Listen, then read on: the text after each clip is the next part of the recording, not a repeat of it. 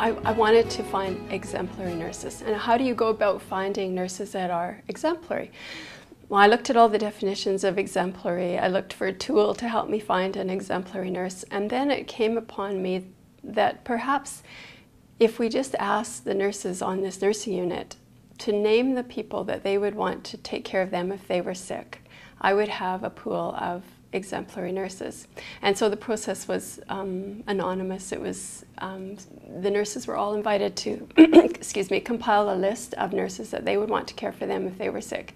And then I took those names, those lists, and amazingly, they were very consistent. Almost all of the time, the same pool of nurses were nominated as exemplary.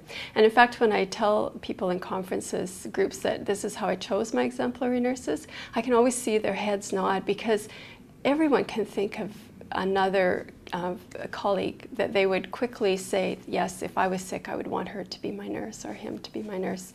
And so that's how I came up with the exemplary nurses. So I was quite sure that when I was watching these people, I was watching people who truly were exemplary. And in terms of just watching them, I certainly didn't see actions that were not amazing.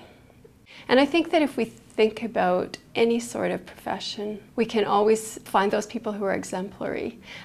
Since I've done this research, I've sort of watched for exemplary people, exemplary housekeepers, exemplary retail people.